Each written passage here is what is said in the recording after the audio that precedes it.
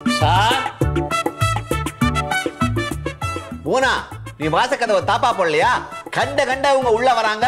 Sir இந்த காலனியை பொறுத்த வரைக்கும் யார் வீட்டுக்கு வேணாலும் எப்ப வேணாலும் நான் வருவேன். நியாயமா பார்த்தா உங்களை வாசல் கேட்டு கிட்ட ஒரு செயினை போட்டு கட்டி வச்சு லொல்லு கொலைக்க வைக்கணும். நாயங்கிறீங்களா? கண்டுபிடிச்சிங்களா? Clever talk. சார் உங்களை பத்தி பேசுறதுக்கு எனக்கு நான் கூசுது. சார் உங்க இன்கம் பத்தி சொல்லுங்களேன். அது நான் இந்த இன்கம்னு ஒன்றும் ரெகுலராக கிடையாதுங்க. திடீர்னு வரும், திடீர்னு வராது. ஒரு மாதிரி ஹேண்ட் டு மவுத் எக்ஸிஸ்டன்ஸ் தாங்க. சார் உத்தியோகம் புஷ் லட்சணம் இல்லையா? நான் கூட அதாங்க அடிக்கடி சொல்லுவேன் அவர்கிட்ட. இவரோட சோம்பேறித்தனத்தினால தான் எல்லாத்தையும் கோட்டை விட்டு நிக்கிறாரு. அதெல்லாம் உண்டு இல்லைங்க. இப்ப சிவா இல்லையா, லார்ட் பரமசிவா, அவருக்கு வேலையா இருக்கு, ஆனா மரியாதை இல்லையா? அந்த மாதிரி எனக்கு நிறைய திறமை இருக்குங்க. கண்டிப்பா நேரம் வந்தா எனக்கு மரியாதை எல்லாம் வரும். சார் நம்ம திறமை நம்மளுக்கு மட்டும் தெரிஞ்சா போதாது, அது மற்றவங்களுக்கும் தெரியணும். போய் சொல்லுங்க 4 பேர்ட்ட. ஏங்க இதனால பரிசுக்கு ஒன்றும் பிரச்சனை வராதே. ஐயா உருப்படியா உழைச்சி சம்பாதிக்க துப்பு இல்ல, குறுக்கு வழியில கால் சம்பாதிக்க பாக்குறேன். யாரையா வாழ்க்கல? நான் மாத்திரம் வாழ்க்கலன்னா இன்னைக்கு 10 பேர் நாட்டுல டாய்லெட் போக கஷ்டப்பட்டு இருப்பாங்க. இது என்னையா பெரிய விஷயம்? 50 காசு கொடுத்தா அங்கங்க பாத்ரூம் கட்டி வச்சிருக்கிறான். நீ என்னையா சம்பாதிக்கிற அதை சொல்லு. எதுக்கா என் இன்கம் பத்தி உங்ககிட்ட சொல்லலாம்? அப்புறம் போய் இன்கம் டாக்ஸ் ஆபீஸ்ல போட்டு கொடுத்துருவேன். நீ ஏயா இன்கம் டாக்ஸ் ஆபீஸ் எங்க இருக்குன்னு தெரியுமாயா உனக்கு? ஏன் தெரியாது? அந்த ஆபீஸ்ல பாத்ரூம் கட்டினது நான் தான்.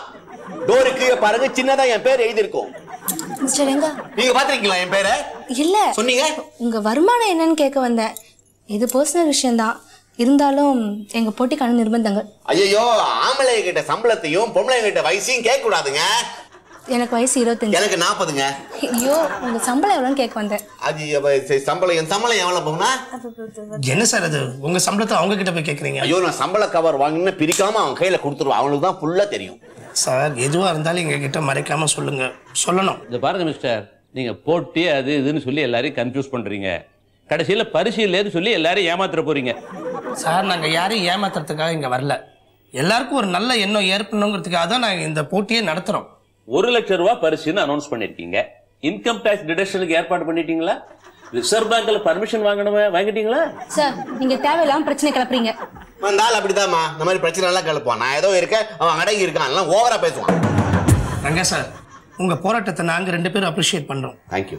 எல்லாரும் காலனியில் வீடு வாங்குறது சந்தோஷமா இருக்கணுங்கிறதுக்காக தான். நம்ம ஃப்ரீடத்தை சில கெட்ட நமக்கு பிடிச்சவங்களால எழுந்துடக்கூடாது. நாங்க வரோம் சார்.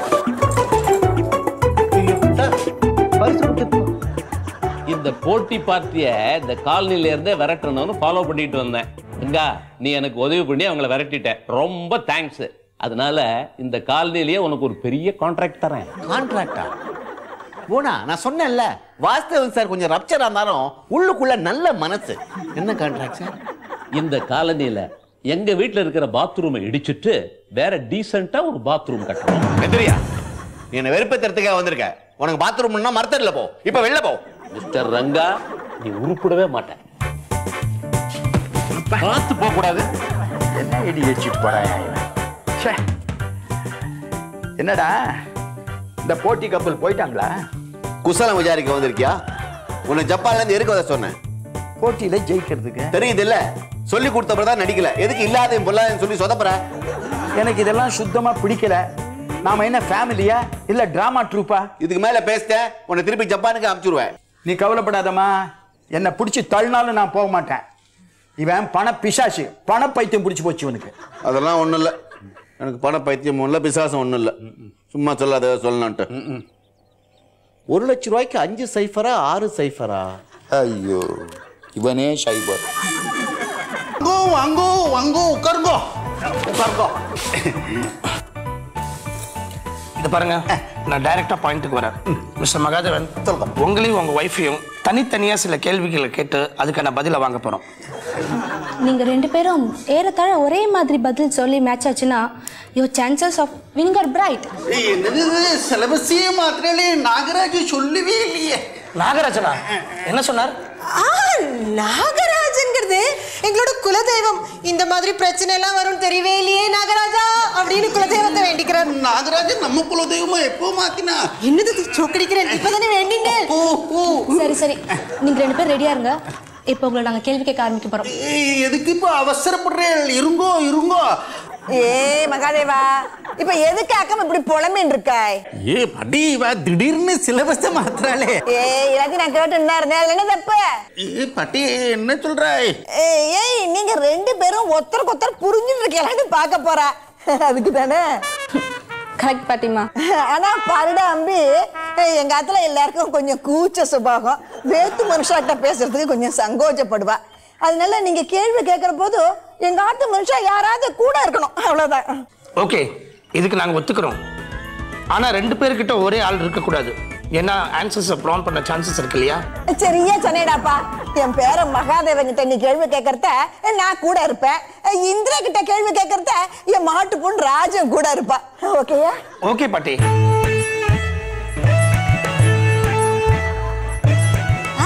எல்லாம் சரியாயிடும். மனசுல பட்டதா தைரியமா சொல்லு. மகாதேவா, இப்படி எதுக்காக்கும் சோகமா பயந்துட்டு போய் உட்கார்ந்துட்டு இருக்காய்? நிமிந்து தைரியமாயிட்டு உட்காந்துக்கோ. பாட்டி எல்லாம் சரியா வரும் இல்லையா? சரியாய் வரும், பயப்படாதே. சார், உங்க ஃபர்ஸ்ட் நைட் அன்னைக்கு உங்க வைஃப் கிட்ட நீங்க பேசின முதல் வார்த்தை என்ன சார்? யாருக்கு தெரியும்? சொல்லிக்கோ. அது பின்னே அவ ரூமுக்குள்ள வந்த உடனே வாங்கோ வாங்கோ மேடம் உட்காருங்கோன்னு சொன்னேன். அதுக்கப்புறம் மற்ற நாள் காத்தால தான் கண்ணு முடிச்சுட்டேன். வாங்க மேடம்னு ஆசையா கூப்பிடுறாரேன்னு பார்த்தா அந்த பக்கம் திரும்பி படுத்துட்டார். நானும் ராத்திரி முழுக்க லைட்டை போட்டுட்டு இந்த பக்கம் திரும்புவார்னு பார்த்துட்டே இருந்தேன். கடைசி வரைக்கும் திரும்பவே இல்லை. எலக்ட்ரிக் பில் ஜாஸ்தியானதுதான் மிச்சம். அது ஒண்ணுமில்லை, என் குழந்தை அன்னைக்கு இவளை பார்த்து மிரண்டதுதான். இது வரைக்கும் அவனுக்கு தெரியவே இல்லையே. நீங்க கொஞ்சம் சும்மா இருக்கேளா? நீங்க கேளுங்க. உங்க அம்மாவுக்கும் வைஃபுக்கும் சண்டை வந்தா நீங்க யாருக்கு சப்போர்ட் பண்ணுவீங்க? கண்டிப்பா எங்க அம்மைக்கு தான் சப்போர்ட் பண்ணுவேன். ஏன்னா ஆத்துல அம்மை தானே சமைக்கிறா. நான் பசி தாங்க மாட்டேன் பாருங்க. ஆனா நான் ஒரு மிரட்டினா போறோம், அப்புறம் ஃபுல் சப்போர்ட்டும் எனக்கு தான். சார், அடுத்த கேள்வி. உங்க பாட்டிக்கும் அம்மாக்கும் ஒரே நேரத்துல ஃபீவர் வந்தா ஃபர்ஸ்ட் யாருக்கு ட்ரீட்மெண்ட் எடுப்பீங்க? இதுல சந்தேகமே இல்லை, எனக்கு தான் ட்ரீட்மெண்ட் கொடுப்பான். பாட்டினா அவனுக்கு கொல்ல பிரியம் இல்லையாடா? அப்படியா சார்? எனக்கு எதுக்கு வம்பு? அது பின்ன 2 பேருக்குமே ஒரே நேரத்துல ஃபீவர் வந்தா அந்த பயத்துல நேக்கு காய்ச்சல் வந்துடும். நான் பாட்டுக்கு போத்துட்டு படுத்துட்டு தூங்கிடுவேன். அப்புறம் அவருக்கு ட்ரீட்மெண்ட் கொடுக்கறதுக்கே சரியா இருக்கும். அப்புறம் எங்க இருந்து மாமியாரையும் பாட்டியும் கவனிக்கிறது?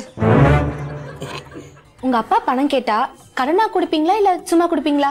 நிச்சயமா கடனா தான் கொடுப்பேன். சும்மா கொடுக்கறதுக்கு அவர் என்ன எனக்காக லட்சமா சம்பாதிச்சு கொட்டியா வச்சிருக்காரு. பெத்த அம்மா அப்பாவா இருந்தாலும் கடனா தான் கொடுக்கணும்னு கண்டிஷனா சொல்லியிருக்கேனே. பெரிய கண்டிஷன் போட்டிருக்கலாம். நாங்க எங்க பிள்ளைக்கு எவ்வளவு செலவு பண்ணிருக்கோம் தெரியுமா? 7 ஜென்மம் எடுத்தாலும் அந்த கடனை இவளால அடைக்க முடியாது. உங்க பிள்ளைங்களுக்கு நீங்க எவ்வளவு சொத்து சேர்த்து வச்சிருக்கீங்க? எதுக்கு? அது பின்னே எங்க அப்பாவோட சொத்து இந்த இருக்கு, அம்மையோட நகைகள்லாம் இருக்கு, அப்படியே இந்திரையோட காஸ்ட்லி கிளாத் எல்லாம் இருக்கு. பொதாதிக்கு ஏதோ பாட்டியோட சேவிங்ஸ் இருக்கு. பாட்டி உனக்கு அப்புறம் உன்னோட சேவிங்ஸ் எல்லாம் நேக்கு தானே. என்ன பேச்சு பேசுறாய்? கொஞ்சம் விட்டா உங்க அப்பனா இப்பவே எனக்கு காரியம் பண்ண வச்சு என்னோட சொத்தெல்லாம் எழுதி வாங்கிடுவாய் போல இருக்கு. ஒரு ரகசியம் சொல்லட்டுமா? எங்க அம்மா எனக்கு கொடுத்த நகையெல்லாம் இவர் கண்ணில் படாம பத்திரமா வச்சிருக்கேன். அது மட்டும் இல்லை, இந்த ஆத்துக்கு ஒரே வாரிசு இவர் தான். அதனால எங்க மாமனாரோட சொத்து, பாட்டியோட சொத்து எல்லாமே அவ காலத்துக்கு அப்புறம் இவருக்கு தானே. அதுக்கு தான் சந்தோஷமா காத்துட்டு இருக்கேன். நாங்கெல்லாம் எப்போ மண்டைய போடுவோம் ரெடியா காத்துட்டு இருக்கேன். உங்களை எவ்வளவு கஷ்டப்பட்டு பெத்து வளர்த்து படிக்க வச்சிருக்க தெரியுமா? இந்த டயலாக உங்க பசங்க கிட்ட நீங்க எத்தனை தடவை சொல்லியிருப்பீங்க? அது பின்னே சந்தர்ப்பம் சூழ்நிலை எப்படி இருக்குன்னு பார்க்கணும். சிச்சுவேஷனுக்கு ஏற்ற மாதிரி இந்த டயலாக் எடுத்து விட வேண்டியதா. அதுவும் முக்கியமா காசு வேணும்னு கேட்டா இதான் இஃபெக்டிவ் டயலாக். ஆனா இதெல்லாம் நான் சொல்லிட்டு இருந்தா மனைவிங்கிற மரியாதை என்ன ஆறுது? அதனால இதெல்லாம் அவரோட காப்பிரைட். சார், ஒரு டெலிகேட் கேள்வி. இது வரைக்கும் உங்க வைஃப் உங்களை கை நீட்டி அடிச்சிருக்காங்களா? பாட்டி எதுக்காக இப்ப சிரிக்கிறாய்? அது பின்னே இது எல்லா இடத்துலயும் நடக்கிறது தானே. சில நேரத்துல என் ஒய்ஃப் கை ஒங்குவா, அது நான் தப்பு சொல்லிருவேன். அடிக்கிறதுக்கு லேசா கையை வாங்கினாலே உடனே தடால்னு காலில் விழுந்து சரணாகதி அடைஞ்சிருவார். அதுக்கப்புறமா அடிக்கிறதுக்கு எப்படி மனசு வரும் சொல்லுங்க? உங்க மாமனார் மாமியார் கிட்ட கடைசியா எப்ப பேசுனீங்க? அது ஏன் கேக்குறேன்? என்னைக்கு பொண்ணு கொடுத்தாலோ அன்னில இருந்து கல்பாக்கத்துல இருந்து மாமனாரு மாமியார் 2 பேருமா வந்து போயின்னு இருப்பா சொப்னத்துல. நேத்தி கூட வந்துட்டு போனா பாத்துக்கோங்களேன். அப்பா கிட்ட நான் பேசுவேன், அம்மை என்கிட்ட பேசிகிட்டே இருப்பா சண்டை போடுறதுக்கு. நான் சண்டைக்காரியா? அப்படி நான் சொன்னேனா? சொன்னேன்னா ஒண்ணுன்னா சொல்லிட்டு இருக்கியே. பாத்தீங்களா யார் என் கூட பேசிட்டே இருக்கான்னு? சார், நீங்க உங்க வைஃபுக்கு தெரியாம ரீசெண்டா செஞ்ச காரியம் என்ன? அது பின்ன பாட்டிக்கு தெரிஞ்சா பரவாயில்ல. இது கான்ஃபிடென்ஷியல் தானே, யாருண்டையும் சொல்ல மாட்டேலே. அது ஒன்றும் இல்லை, 2 நாளைக்கு முன்னால நான் ஒரு கல்யாண பார்ட்டியை பார்க்க வரேன்னு போயிட்டு அதை காதல் ஜில்லு அதை படம் பார்த்துட்டு வந்துச்சுன்னு. ஆனா பாதி படம் தான் பார்க்க முடிஞ்சது. காலேஜை கட் பண்ணிட்டு நிம்மதியா ஒரு படம் பார்க்கலான்னு போனா முன்னாடி ரோல இவர் எங்க கத்த போறாரேன்னு பயந்துட்டு பாதியிலேயே எழுந்து வந்துட்டேன். கடைசியா ஒரு கேள்வி, இந்த வீட்டுக்கு பெரியவங்கன்னு நீங்க யார நினைக்கிறீங்க? உங்க பாட்டியவா இல்ல அம்மாவையா? அது எதுக்காக யோசிக்கிறாய்? தைரியமா இந்த பாட்டி தான் சொல்லு. அது சொல்லல, எதுக்கு அம்மேண்டு ஒரு வார்த்தை கேட்டு சொல்லிக்கலாமே. இதுல என்ன சந்தேகம்? நிச்சயமா பாட்டி தான். போடா சொப்பளங்கி உதவாக்கிற தொடநடுங்கி, இந்த வயசுலயும் அம்மா கொண்டா இருக்கே. ஏண்டிமா, என்ன பார்த்தா உனக்கு பெரியவளா தெரியலையா? தெரியலையாடா? உன் கண்ணுக்கு என்ன பார்த்தா பெரியவளா தெரியல? தெரியாதுமா, தெரியவே தெரியாது. ஏன்னா உனக்கு தான் காமால கண்ணாச்சே. இந்த பாருங்க, இந்த மாதிரி பேச்செல்லாம் கொஞ்சம் நிறுத்துறீங்களா? உங்க ஃபேமிலியை பத்தி நிறைய டீடைல்ஸ் தேவைப்படுது. நாளைக்கு வரோம், அது வரைக்கும் ஜஸ்ட் ரிலாக்ஸ். இதெல்லாம் சரிப்பட்டு வராது. போட்டே ஆகணும், கேஸ் போட்டே ஆகணும். இரு யார் மேல என்ன கேஸ் போட போற? என்ன மேட்டர்? என்ன மேட்டரா? நீ உன் சம்சாரம் தாயா மேட்டர். ஓ பின்னான்ற நீ இங்க ஒரு கடையை போடுவ, அது ஒரு கடையை அங்க போடும். எவனா வருவான் போவான், குறுக்க நடுக்க நின்னுகிட்டே இருப்பான். போற வரதுக்கு வழி எங்கயா இருக்குது? இதெல்லாம் உனக்கு வழியா தெரியலையா? இப்ப நந்து தானே வந்த, இல்ல பறந்து வந்தியா? இந்த பார் சரவணா, இந்த கிண்டல் நக்கெல்லாம் நம்ம கையில வேணாம். ஒழுங்கா கடையை காலி பண்ற வழியை பாரு, இல்ல கேஸ் போட்டு உன்னை காலி பண்ண வைப்பேன். என்னடா அது? ஆட்ட கட்சி மாட்ட கட்சி கட்சியில நம்மளே கடிக்க வராரு சார். வெளியே ஒரே ஜூடாகுது, அதான் நீ டென்ஷன் ஆகிற. முதல்ல குந்து தப்புடி குடி.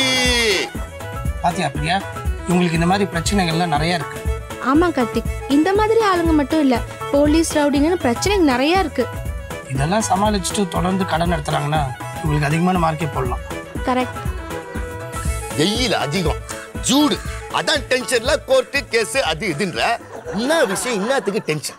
விஷயம் ஒண்ணு இல்லப்பா, நம்ம காலனில ஒரு போட்டி நடக்குது இல்ல, அந்த போட்டி நடத்த கூடாது. உனக்கு தெரியாதுதா? அதான் எல்லாத்துக்கும் கேஸ் போடுவியா? அதே மாதிரி இதுக்கு ஒரு கேஸ் போட்டுற. போன வக்கீல கன்சல்ட் பண்ணேன், ஸ்டே ஆர்டர் வாங்கி கொடுத்துறேன்ட்டாரு. ஆனா காலனில இருக்கிறவங்க எல்லாம் இந்த போட்டி நடத்த கூடாது அப்படின்னு ஒவ்வொருத்தரும் கையெழுத்து போடணும்னாரு. ஆனா ஒரு பைய கையெழுத்து போட மாட்டேங்கிறான் சரவணா. எப்படி போடுவாங்க? அதான் அத்தனை பேரு காலனில போட்டியில கலந்துக்கிறாங்களே. அது சரி, இந்த போட்டி நடத்தக்கூடாது நீ ஒரு உண்ணாவிரதம் இருந்தியாமே, அது என்னாச்சு? அது உண்ணாவிரதா? அது கடைசியில நான் உண்ணாவிரதம் இல்ல, நிறுத்திட்டேன். இல்லையே, நான் வேற மாதிரி கேள்விப்பட்டேன். என்ன சரவணா மேல மேல பேசிக்கிட்டே போற? நீ மேல மேல பேசிக்கிட்டு போனா இதுக்காக தனியா உன் மேல ஒரு கேஸ் போடுவேன். எனக்கு அர்ஜென்ட்டா கொஞ்சம் வேலை இருக்கு, வர்றேன். எல்லாத்துக்கும் கோர்ட்டு கேஸ்ன்னு சட்டம் பேசுவேன். எங்க தங்குட்டு வெளியே வந்துருமான்னு ஒரே அமுக்கமா இருக்கிறப்பாரு. நாடா உலகம் இது. நான் சரவணா ஒரு வீடியோ ஒரு தீப்படி கூட 5 ஒன்று 6 ரூபா கொடு. பின்னாடி என் பொண்டாடி வரா, அவன்கிட்ட வாங்கிக்குவேன். ஆயா பீடி குடிக்கிறது நீ, துட்டும் பொண்டாடி கொடுக்குமா? ஓ உனக்கு துட்டு வருது இல்ல? ஏம்மா துணியெல்லாம் அயன் பண்ணியாச்சா? எவ்வளோ ஆச்சு? பண்ணியாச்சுமா. 8 ரூபாய் கொடு. இந்தாங்க. என்னது இது? 50 ரூபாய் கொடுத்தா சில்லறை இல்லையா? என்கிட்டயும் இல்லையே. ஐயோ, இப்ப என்ன பண்றது?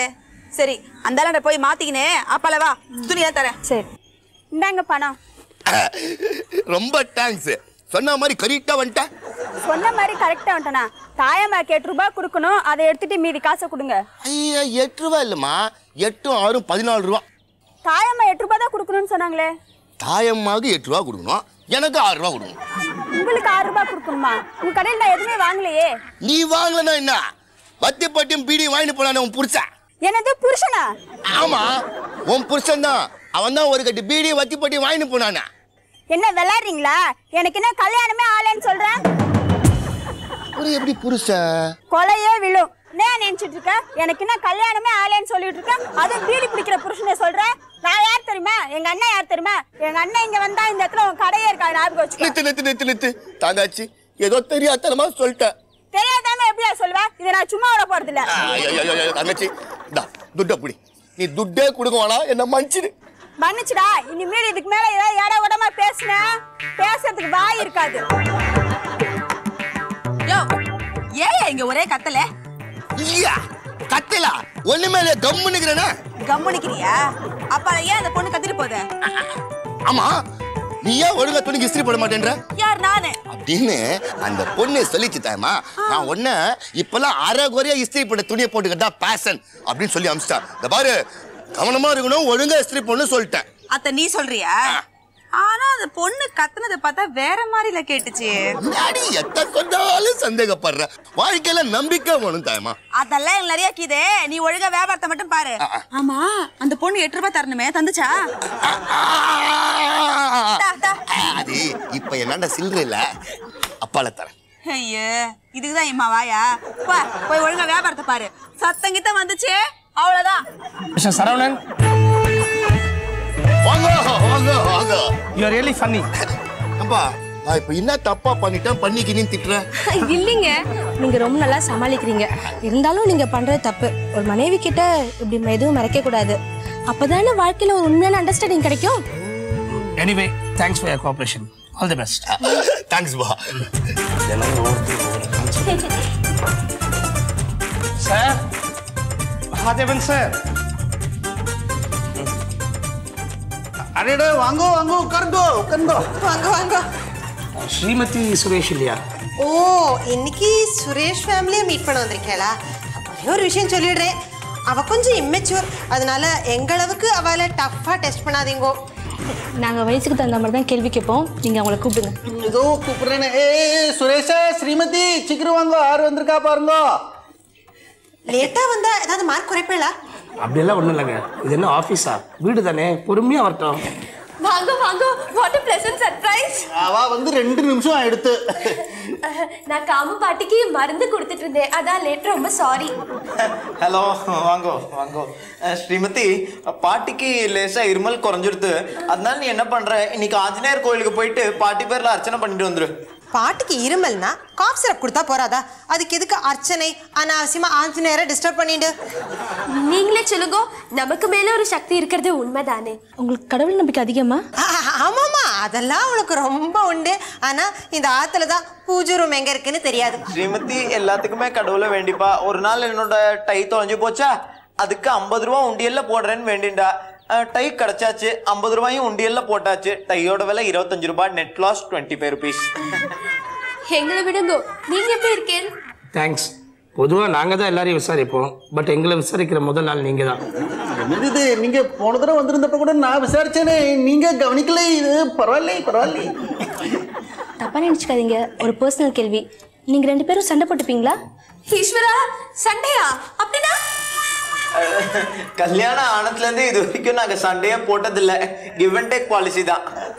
ஆமா, என் புள்ள ஒரு பூம் பூம் மாடு மாதிரி எது சொன்னாலும் அப்படியே தலையை ஆட்டிகிட்டே இருப்பான். அப்புறம் எங்கேருந்து சண்டை வரும்? ஆமா, இப்ப கூட 10 நாளைக்கு முன்னாடி அவ 2 பேருக்குள்ள ஒரு சின்ன சண்டை தான். அதாவது சுரேஷ் வந்து காலங்காத்தால இவ்வளவு 8:30 மணிக்கு எழுப்பிட்டானா. என்ன சொன்னீங்க? 8:30 மணி வரைக்கும் தூங்குவீங்களா?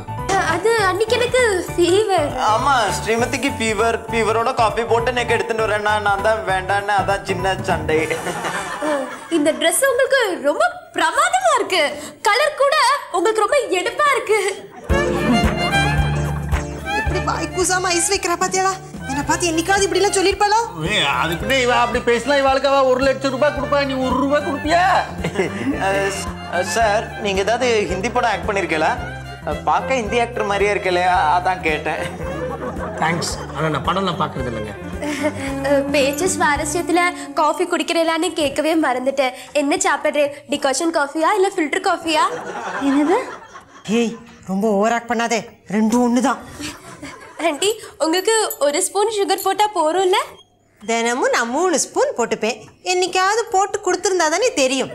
அதுக்கு இல்ல ஆண்டி, அப்புறம் சுகர் ஏறிடும். இந்த வயசுல சுகர், கொழுப்பு இதெல்லாம் கண்ட்ரோல் பண்ணணும், முக்கியமா கொழுப்பை. ஸ்ரீமதி சொல்றது 100% ரைட்டு. அம்மே ஏற்கனவே கிருஷ்ணா ஸ்வீட்ல கிரெடிட் வச்சிருக்கா. அப்புறம் சுகர் ட்ரிபிள் செஞ்சுரி போட்டுரும். உங்க அப்பா அம்மா மேல நீங்க ரொம்ப பாசம் வச்சிருக்கீங்க, கரெக்டா? ஆமா ஆமா, என்னை விட ஸ்ரீமதி தான் அதிகமா வச்சிருக்கா. ஆமா, குழந்தை பிறந்தா அங்கிளையும் ஆன்ட்டியும் சரியா பாத்துக்க முடியாது. அதனால இப்ப குழந்தைய கூட நாங்க கொஞ்சம் போஸ்ட்போன் பண்ணி வச்சிருக்கோம்.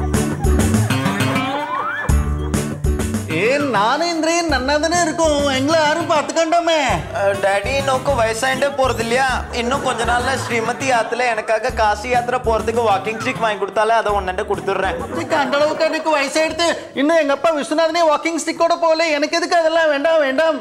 டாடி நீ பிசினஸ் அது இதுன்னு வெளில அலையிறது எனக்கு சுத்தமாயிட்டு பிடிக்கல. அதனால ஸ்ரீமதி கொடுக்கற மோரை சாப்பிட்டு ஆத்துலயே உட்காரு. ஒரு பிசினஸ் மேக்னெட் ஆத்துலயே உட்கார சொல்றா.